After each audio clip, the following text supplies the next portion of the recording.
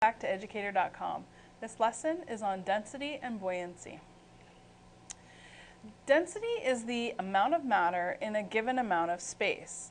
So really it's based on how packed together the atoms and molecules in a substance is. So for a given amount of space, let's say we're given the exact same amount of space. And in terms of the amount of matter, we have atoms or molecules of gases moving around in this space. Okay, so one side we have, it looks like 9 particles, and the other side, they're packed together a little bit better, so we have well more than 9 particles. And what that means is there's more matter right here on the right and less matter on the left. And more matter means it's more dense, because it has more matters in that same amount of space. You can calculate density by taking the mass and dividing it by the volume. So if we knew the mass of a substance, say a mass would be 10 and it's measured in grams, and if we know the volume of a substance, let's say it's 20, and this could be milliliters, or you can measure it in centimeters cubed. And we'll see examples of both of those today. So we take 20 grams divided by the volume, 20 milliliters, and you would get 1/2, or we write in decimals here, so it would be 0.5, and the label would be grams per milliliter for this one. Okay, and that's if you're measuring like a liquid, you'll get milliliters really. If we were to measure the density of this box, this nice blue box right here, what we would need to know is how to find the volume of that. Well, for any rectangular box, you do length times width times height. So let's say the length is 10, and the height is 5, and the width is 4. So 10 times 5 times 4 would give you that length times width times height, which is giving us our volume, equals 200. And the label for that is, if this was 10 centimeters, and this is 5 centimeters, and this is 4 centimeters, you have centimeters times centimeters times centimeters, which would give you centimeters cubed. Okay? So the volume of the cube is 200 centimeters cubed.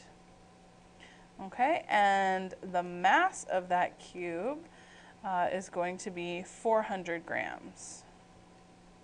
Okay, so to find the density, mass divided by volume, 400 divided by 200, this was grams, and this is centimeters cubed. So your answer is 2 grams per centimeter cubed.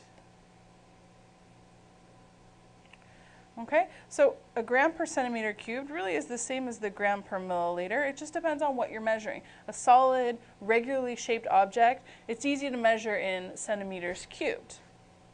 But a liquid object, or something you have to measure by displacing fluid, an irregular object we'll get into in a second, that you measure with milliliters because you're dealing with fluids. So, speaking of, we're looking at the density of irregular objects.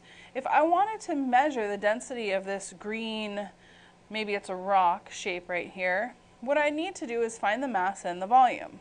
All right, well, easier said than done, because I don't know how to find the volume of that by measuring it like we did with the cube. So what we do here is we do a process where we displace water. So we're going to use the displacement of water to measure the volume of an irregular object. Okay, it's very easy to find the mass. You just need to put it on a scale. Okay, and then for volume, we're going to use displacement of water. And what that means is you have a beaker of water, just like this one right here.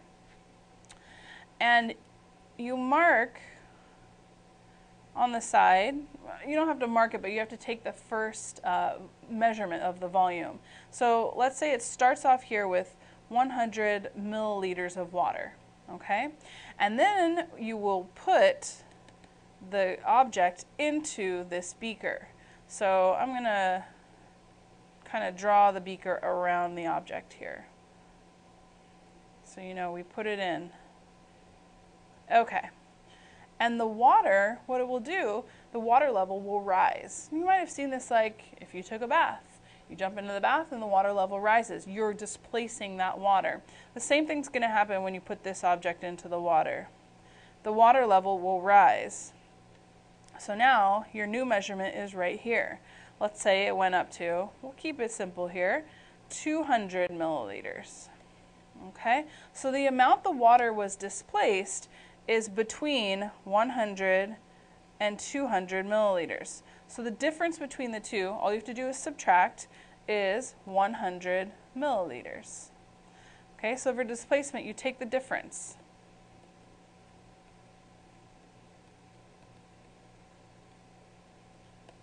In the two measurements. The two measurements. One measurement you take before you put the object in the water, right here, and then one measurement you take after you put the object in the water. So subtract it, and we have 100 milliliters. Well, all we have to do is put that object on a scale. Okay, so it measures 200 grams. Divide that by your volume, 100 milliliters, and your density of that object is 2 grams per milliliter. Okay, just that simple, mass divided by volume. And to find the volume, you use displacement. Now the density of water, this is an important one because later this will tell us if objects sink or float based on how their density relates to the density of water. So water, if you took 1 gram of water, or if you took 1 milliliter of water, it would equal 1 gram.